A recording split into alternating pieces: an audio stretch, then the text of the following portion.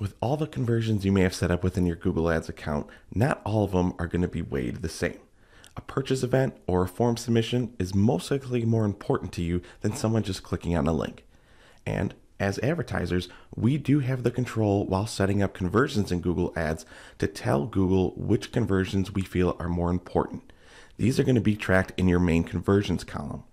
Now, the all conversions column, which we're going to talk about today, will keep track and report on every single conversion that you have set up within your account and how they are impacting your campaigns.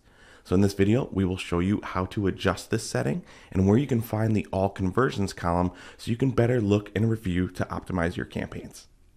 I'm in one of our client accounts and I'm at the campaign level. So the columns you see right now are just one high-level snapshot column setting I'd like to save to quickly review overall metrics. And we can see here, there is the conversions column. Most of the campaigns are converting, but with all conversions, we get a different view. So to find the all conversions columns, you can always modify your column set by going up to columns, and then we will modify this set. Of course, all conversions will live under conversions. If I scroll down a little bit, all of the main conversion column options that are towards the top are repeated below, but with all conversion numbers. So I'm not going to select all of these for now. I'm just going to click on all conversions, and then I'll just go over here, and then I want to drag it next to conversions so then we can look and compare these two numbers. So I'll need to click apply, and there you notice if I move over a little bit, the differences in conversion numbers between the conversions column and the all conversions column. Your all conversions column should have the same number or a higher number of conversions than the main conversions column. So then if this is all new to you, the first question you probably have is, why are these numbers different? And the reason is the advertiser gets to select which conversion actions they want to have included in either of the conversion columns. And to explain this further, we're going to go into the conversion section within your tools and settings. So let me head on up to tools and settings, and then we can look at conversions, which will live in the measurement column. For this client, we see several conversion categories, and hopefully you already know that you need to have conversion tracking set up in order to look at the conversion columns. But your conversion actions are broken into specific conversion categories. We have submit lead form, there's a phone call lead category, there's a contact link category, and we see there are separate conversion actions within each of these categories. The first one under submit lead form, this form submit event is one that is actually on the website. This lead form submit event is from the lead form assets that we can attach to our search and video campaigns. You can learn more about lead form assets right here. There we see phone calls coming directly from our ads, whether it's a call only campaign or a call asset. And under contact, we are tracking email link clicks to see if people are reaching out to the sales emails that are on some of our website pages. Now, if you look at the action optimization for this email link click conversion action, it's listed as a secondary conversion. And I'm calling this out specifically because any secondary conversion action will not be reported in the main conversions column. And for this particular client, we have listed email link clicks as a secondary action because just clicking on a link doesn't mean that it's an actual lead. We have no proof that the person who clicked on the email link actually sent the email, let alone that it got through and they got a hold of the salesperson to actually be qualified as a lead. But it's still an action that we want to keep track of. So we still will mark it as a conversion. We're just going to list it as a secondary action. So any email link click will not show up in the main conversions column. However, all of your secondary actions, since Google considers them as observation only, they are included in the all conversions column reporting. So we can see if some of these lower value actions, again, always defined by the advertiser, are having an impact on the campaign, whether it's positive or negative. I know it seems weird to track actions that may not be fully important to you. However, if you have the capacity to set these conversions up within Google Ads, you can see if they are distracting users from taking the main action that you want them to take on your website or your landing pages. So maybe before you start reviewing your all conversions columns, look at all the conversion actions that you have set up that are running and still enabled within your Google Ads account. Anything that you have listed as a secondary conversion action will only show up in your all conversions columns. But let me head back to the main campaign view, and then let's look at creating a new campaign.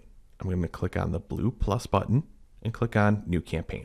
If we're talking about conversions, I want to keep it at a deeper focus, so I'm going to stick with leads. I do want to mention this section here because sometimes it does get confused with what's actually tracking as a goal for your campaign. When you're building a campaign, Google's going to ask which conversion goals you want to use to help try to improve whatever you have selected as your campaign objective or your campaign goal. You do have the option, like if I click on the side here, to remove certain goal categories from this section when you're setting up a new campaign. Yes, it will, quote unquote, remove the goal, but you're not actually doing that. If you actually read what it says, Google's going to no longer use the goal category to optimize the campaign. Goal tracking will still work. So if I remove it, again, further warning that it's just going to use it to optimize the campaign. This has no impact on what is a primary goal and a secondary goal action that will be recorded in our conversions and all conversions columns. Okay, so everything you need to do, again, will live in your tools and settings and conversions. Focus on your primary and secondary conversion actions. Now, if I click on one conversion action, you can always go within a goal setting to edit the settings, and under goal and action optimization, here is where you can change the specific category and then choose if you want the action to be a primary or secondary action. And always understand that any changes you make to the conversion, it will most likely impact reporting and also bidding optimization for any campaign using this conversion action. Let's head back to the main campaign view. And there we see we still have the conversions and all conversions columns.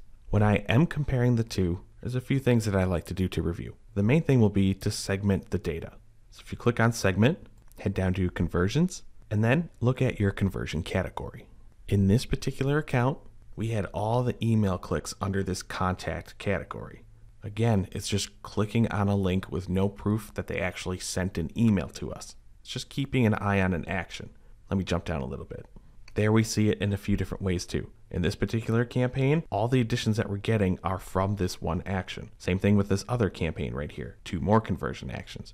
Now, like I said, every account is different. You may set up your conversion tracking as well as the action optimization differently than this account, and that's fine if it works for you. So you may know the name of every single conversion action that you have listed as a secondary action. If I head back up to segments, you can look at conversion action instead of conversion category. And here we see highlighted up top here, email link click as we had as the secondary conversion action. It's only included in the all conversions number. Same thing with this bottom campaign, email link click, only included in the all conversions column. Luckily, this account is simple and only has the one secondary conversion action, so I know exactly what is going to be additional within the all conversions column. But to give you another example of why you may want to review all conversions, let's head to a specific landing page that I just discovered on Google.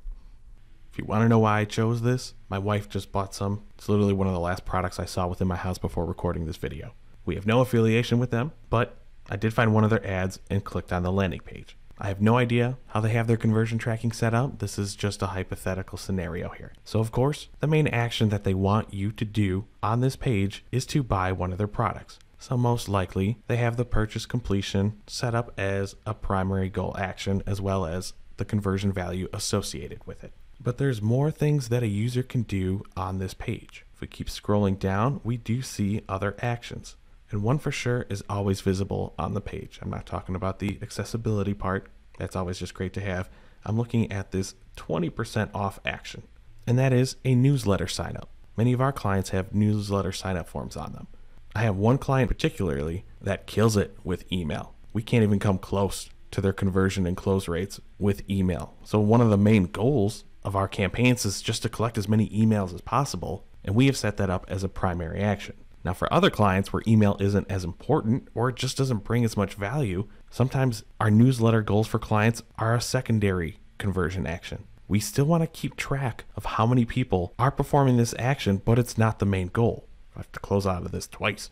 If we go back up to the top, remember, buying was the first thing we saw. That is the main goal of this particular landing page. So it really depends on the value you look up for each additional conversion action. Sometimes if we scroll down a little bit more, I'll see if there's any other conversion actions on here. Nope, just a lot going on.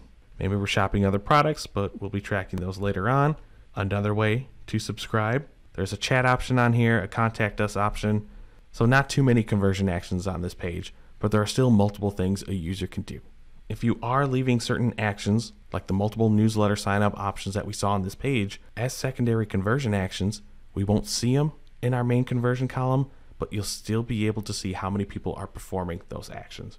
So maybe you have YouTube videos embedded on your site. There are many ways that you can track video engagement, picture engagement, chat engagement, and then use that information to see if people are at least engaging with your campaigns, or what are they doing once they get to your landing page. Long-term brand engagement is still valuable in our eyes, but we still want to make sure that it's not distracting users from the main action we want them to take on the landing page, or we do want to see if those secondary conversion actions have any sort of correlation with driving more primary actions on the pages. And that is just one landing page option to show you how certain actions on the page can dictate how you have your goals set up for your campaigns. Now might be a great time for most of you to review your conversion setup, especially if you're an account that really relied on importing analytics conversions into the account. Hopefully by now you have switched your universal analytics conversions to GA4. Otherwise your numbers might not look that great. But double check to see how you have your conversion actions set up within your account. Conversions really are the lifeblood of running campaigns within Google. Make sure you understand which actions you have labeled as primary important actions and secondary actions, so then you can review the secondary actions within your all conversions columns for your reporting. Are your secondary actions distracting users from performing the primary actions that are the goals of your campaigns? Or maybe you see a correlation of secondary actions that occur that may not be top priority actions eventually will lead to those main conversion actions occurring. You won't know until you look at the columns and review the information. I know I added just the all conversions column to compare conversions in all conversions, but any main conversions column has a related all conversions option. So you can look at all conversion rate, cost per all conversions, all conversion value if you have revenue attached to any of your actions, okay? Look at more of those columns than just your main conversion actions and see if there are any other changes you can make to your conversion settings to give you the information you need to better optimize your campaigns. If you have any other questions about all conversions within Google Ads, please let us know in the comments below. Thanks for watching our video. We really appreciate it. If you liked it, give us a thumbs up below. If you really liked it, maybe think about subscribing to the Paid Media Pros YouTube channel and you'll get alerted every time a new video drops. If you really liked it, you can help support the channel by checking out some of the t-shirts that we're wearing on our merch shelf, as well as looking at the Super Thanks button.